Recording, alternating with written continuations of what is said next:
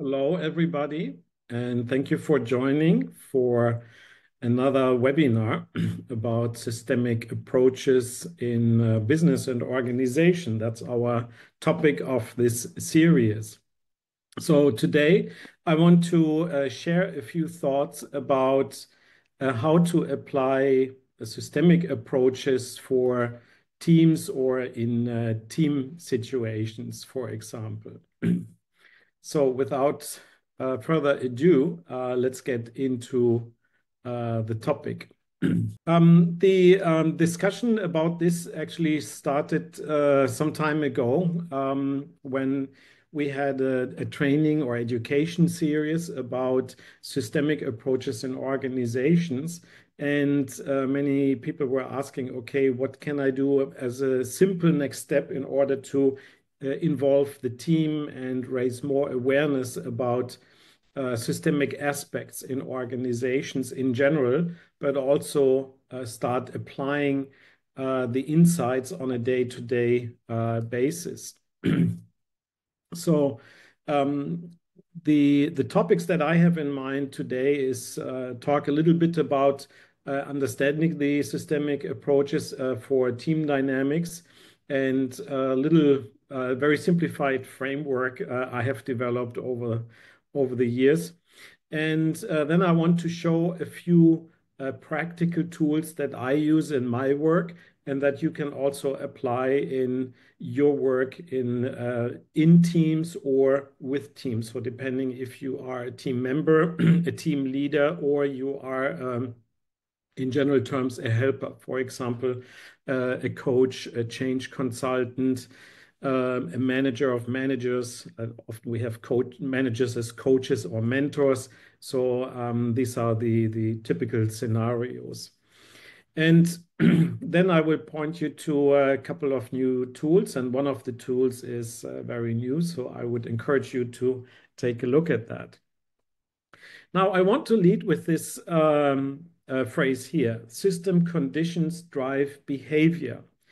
Now, that doesn't mean that everything is deterministic, but when we understand the feedback structure, for example, of a social system, and by social system, I mean, for example, an enterprise, a group in general, family organization, etc. So when we understand the fabric of the system, we can also better understand why things happen the way they happen over time, especially. So how does change happen over time? Or why are we unable to move forward with a certain topic or an issue that is bothering us in the organization, for example? But oftentimes, people in organization lack the understanding of the systemic aspects, both from let's say, an inner game perspective, so the soft factors as well as the quantitative changes over time. I will talk about that a little bit later.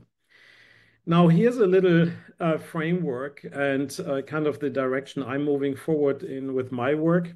So I'm generally distinguishing between two spheres which have to come together. One is the relational sphere, and the other one is the rational sphere. In the relational sphere, we talk about relationship between people, between humans, but also with other entities such as organizations or entire ecosystems, for example. And by ecosystems, I mean not the pond in the garden, but for example, a business ecosystem.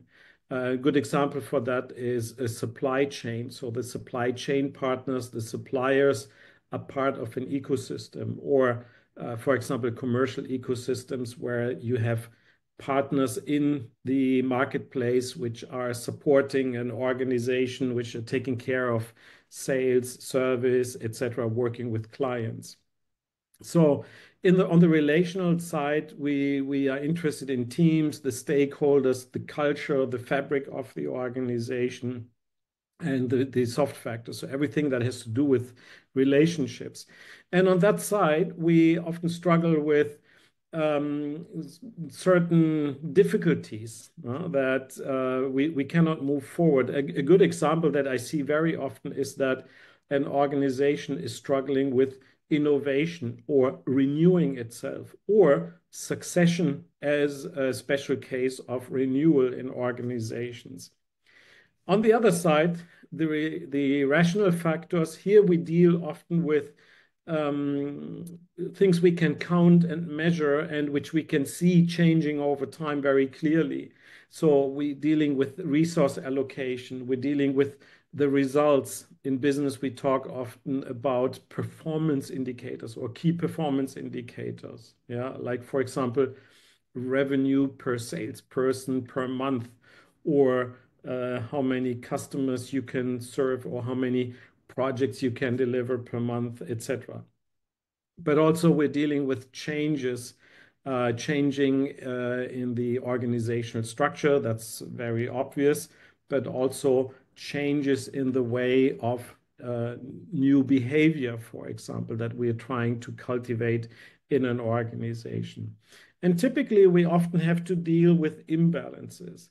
Very common imbalance is the imbalance between the workforce and the work to do. So either we have too much work to do and relative to that little workforce, so people to do the work, which leads to oftentimes overwork, stress, burnout, increasing error rates, etc. And on the other side, sometimes we have too little work to do. And that also creates a stress for the organization. It can create a fear, for example. What happens if we're not making more money? Do we need to cut down and reduce certain parts of the organization? So there are certain imbalances. And when an organization is getting into imbalances, there's also often a lot of finger pointing happening. So that's when we kind of move the burden and move the fault and the guilt to somebody else.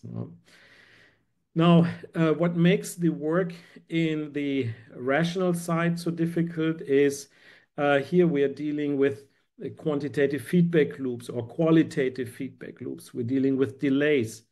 Typical form are information delays, which means we take more time than we should to make decisions, to bring in new people, or to replace a part of the organization, etc.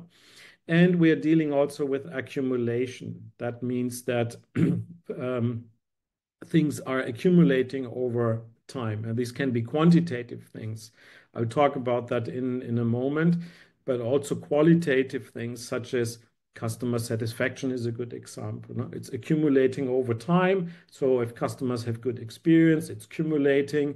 But then if there is, for example, a quality issue, then customer satisfaction or trust is eroded very quickly. And it takes a long time to get it back established. Okay, some of the relational approaches, just very simple things that you can do and start with, are, for example, simple lineups. I will show you in a moment one example that you can apply almost every day in your business, but also introducing team members and help them understand what are the systemic orders in an organization, or organizing a treasure hunt. If you have a bunch of new people starting, send them around in the organization and let them find certain things, encounter certain people, for example. But also we can take a look at accelerating ideation and brainstorming, for example. Now, here is a situation, an artificial situation. So here we have people representing different job roles or departments. So we have the production person, sales, the founder maybe of the company who is now doing research and development, a service person, human resources, the managing director, and these can be individuals or entire groups. And one simple thing that we can do in order to raise the awareness about systemic orders, one thing I often do as a first step is I ask them, okay, can you stand in a similar way how you would see yourself on the org chart, no? And maybe it looks something like this. So where we have a currently managing director, and he has direct reports, maybe three. Person is responsible for sales and marketing, the other one for service, and another one for production, maybe another one for human resources, finance and administration, and so on. And on the other side, we might have the founder who maybe had founded the organization or the business, but is now mainly involved in research and development. Very common, actually, that the founders are trying to find their place in the organization where they find the most impact or joy. And that often is something like research and development. Some founders are gravitating more towards doing external work and working with customers and so on.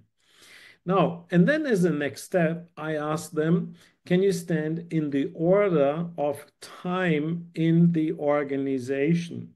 And this represents one fundamental systemic order.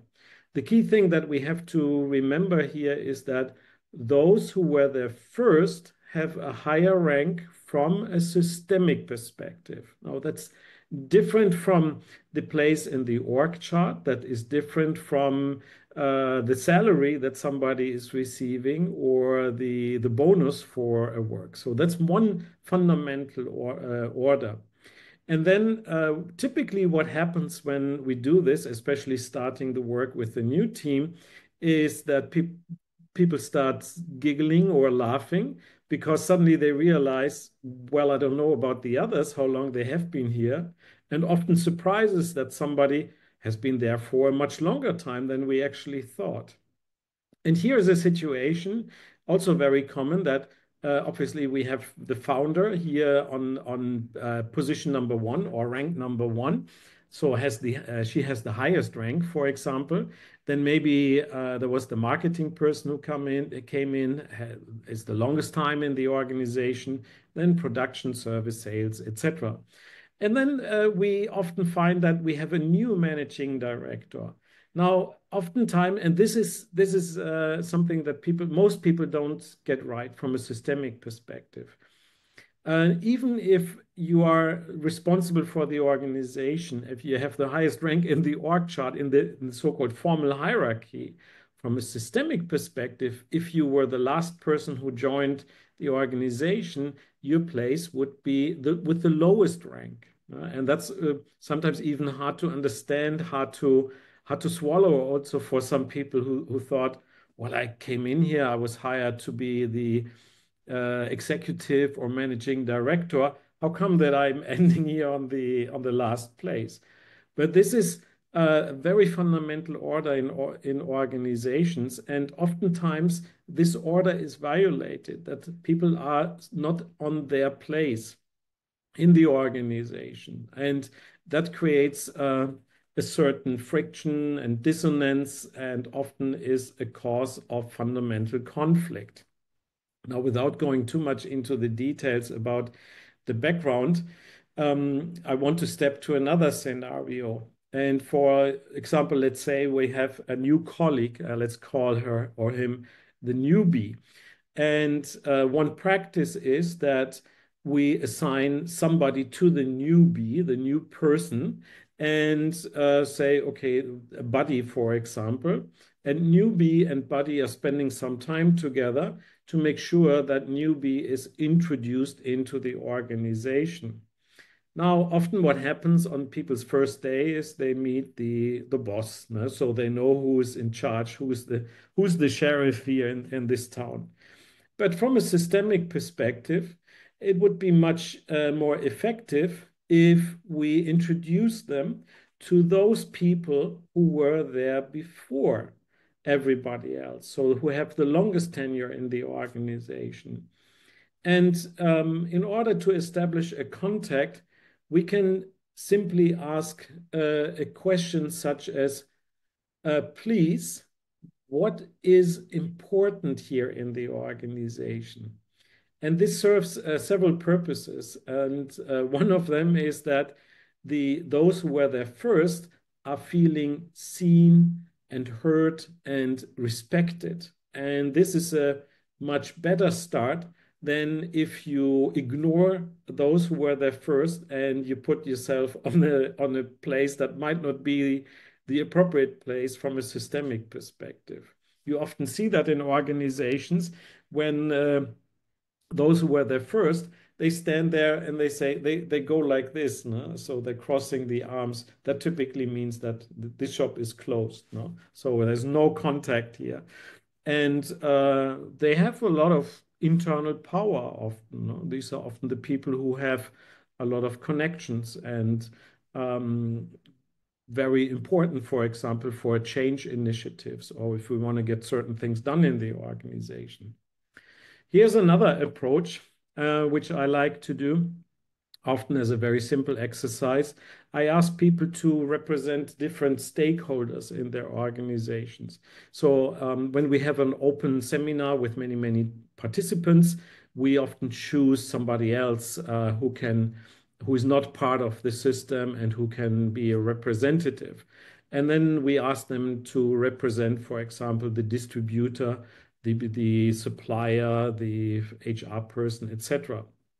And then we ask them to go with the inner movement in the way how they see that these relationships happen and how people are related to each other or how people move or being moved in the organization.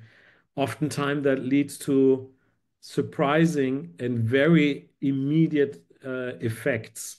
So you might see that, for example, the distributor is turning away.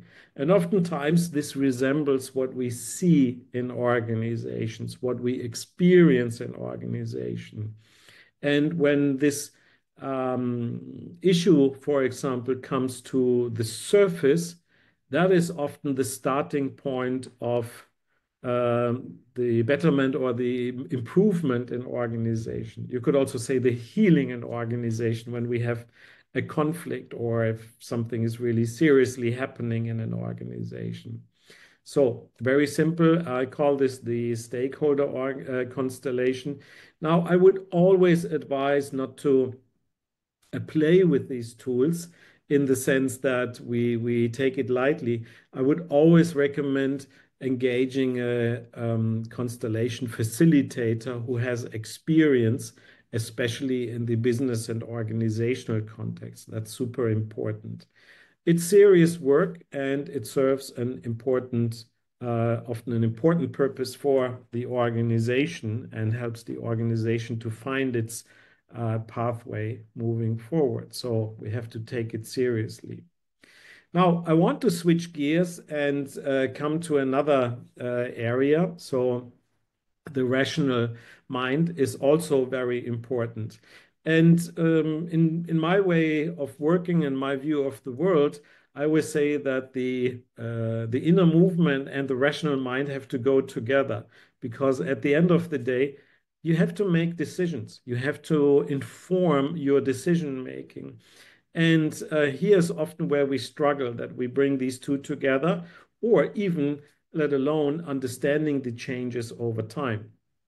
Now, my preference here is to work with also with simulations and so-called serious game simulations. And this is helpful to train our mental model that we have built up over a situation. Sometimes I'm simply asking people to take sticky notes. So we talk about how everybody believes a change is happening, is playing out over time. I'm asking them to draw a chart, a time series chart over time. And when you have 10 people in the room, you often get 15 different opinions. No? And this is bringing to the surface that we have a different mental model, how things happen, how the change happens over time. Now, in this part, when we're dealing with quantitative changes, it's a good practice to figure out what is the feedback structure. And there are certain core building blocks that we can use and tools. One tool is simply a causal loop diagram like this one. And you can read this in this way, for example. You can say, The more customers we have, the more revenue we're making. More revenue means we can spend more on advertising to win more customers, and that is bringing in more customers and more revenue. So this is what we call a positive feedback loop or a reinforcing feedback loop. The nature of this feedback loop is that it's gaining strength with every iteration. It's like a snowball. No? It gets the surface of the snowball, it's getting bigger with every round that it makes, and it becomes quicker, more powerful, more massive, etc. Now, this doesn't go on forever because typically we also have what we call balancing feedback loops. Now, in this case, you could say, well, if we have more customers, we need to spend more attention to service, which also costs us a lot of money, and that is reducing our advertising spend. So we can spend less on customer acquisition. We have to spend more on customer retention, for example. And that is balancing this rapid growth.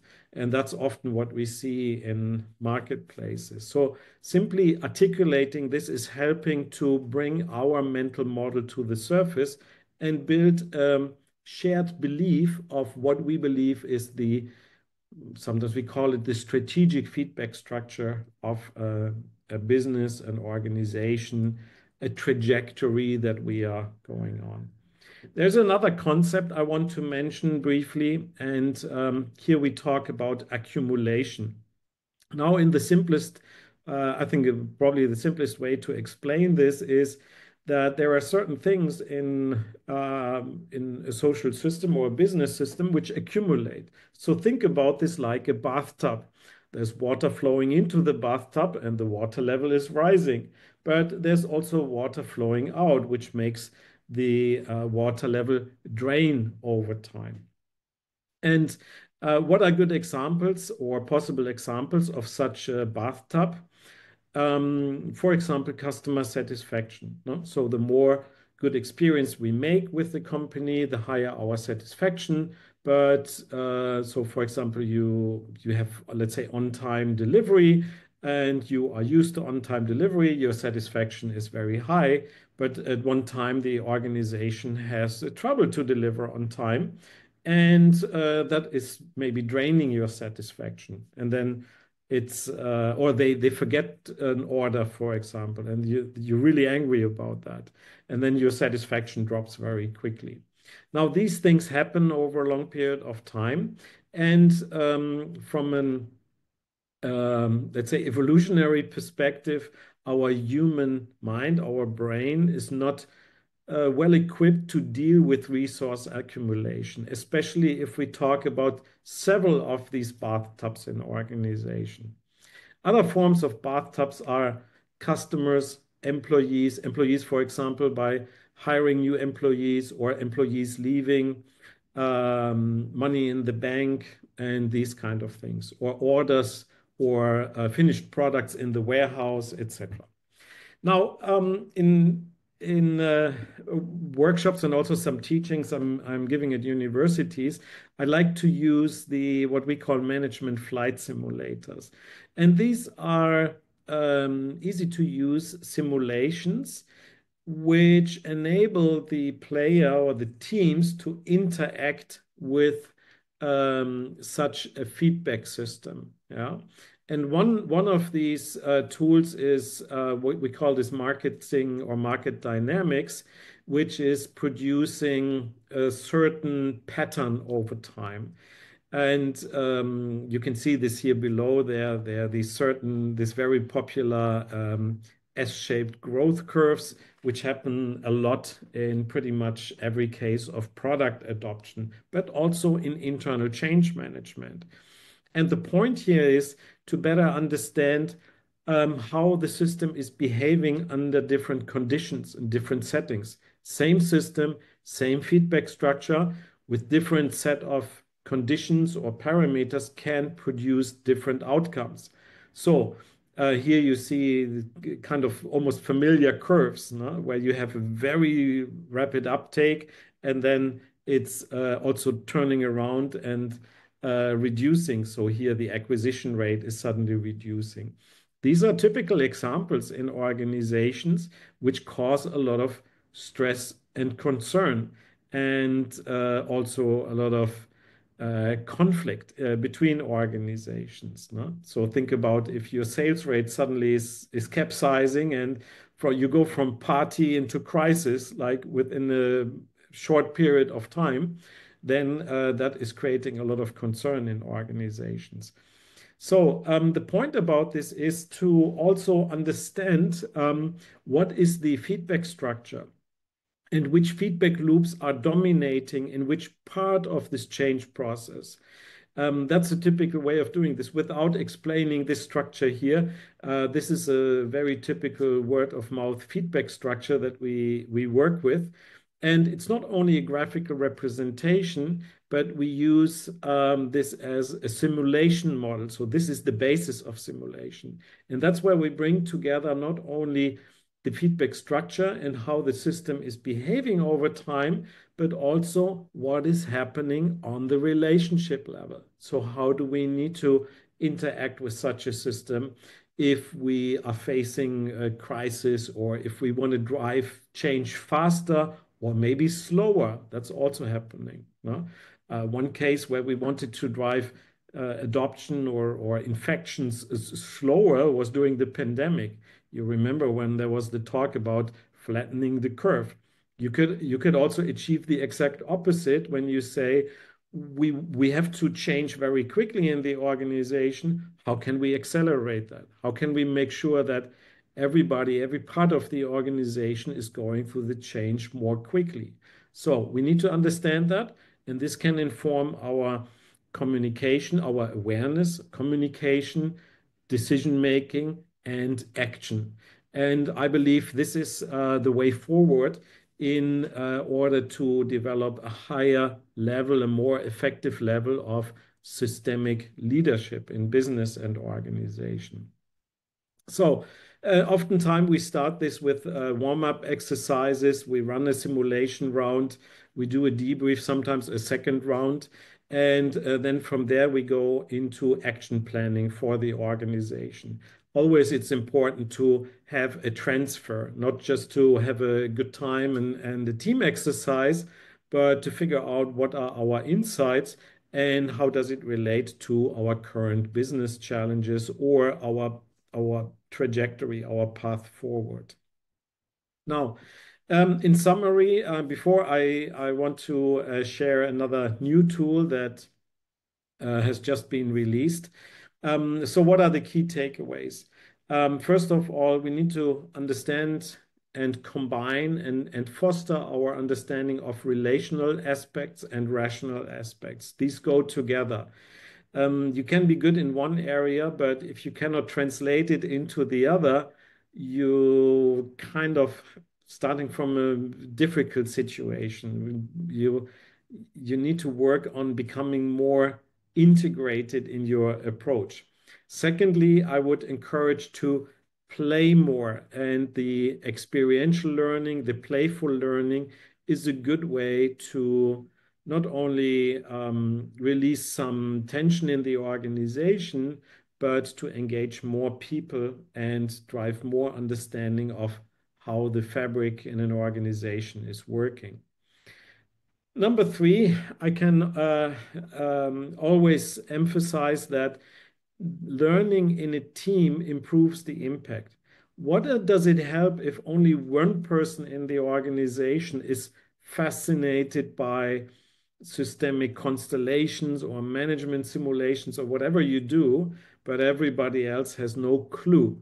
And if you don't speak the same language, your efforts will not have any impact. So engaging others, learning together, being a learning community, for example, is a good starting point to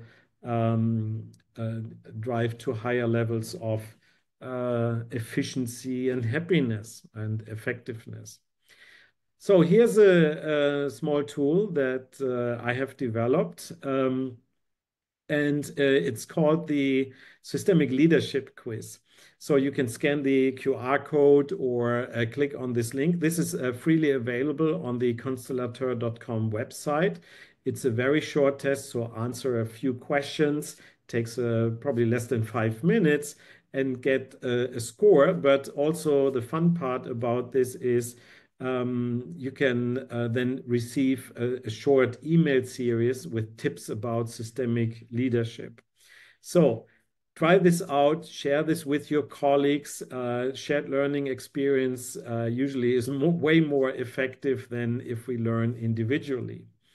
Besides that, there are upcoming talks. In the next couple of talks in this series, I will talk about systemic approaches for succession planning. And then after that, we will talk also a little bit more about change management. And maybe we have a little tool there to play with a little bit more. So again, play more and try out new things. In terms of the resources, over the years, I've published a lot of webinars like this. So there are many recordings available, including the documentation as PDF for download. So if you go to the website constellator.com in the section of courses, you will find a lot of free information. So feel free to look at this. There's also this course about the family constellation or organizational constellation worksheet canvas. I demonstrate the use of that here a little bit. So it's a good way also to articulating relationship aspects in organizations, for example. And there are many topics like this. So everything from succession to conflict, renewal, even up to systemic storytelling and kind of pitch training that I'm giving sometimes to entrepreneurs, to startup founders, managers of scale-up companies, and everybody who needs to bring their idea across to stakeholders. Yeah, so you'll find this on the website, and we will probably pick up some of these topics again over time. So with that, this concludes the official part. As always, feel free to reach out. And in this webinar, there will be a little bit more time for Q&A. And for those who don't attend live, I wish you, as always, good luck.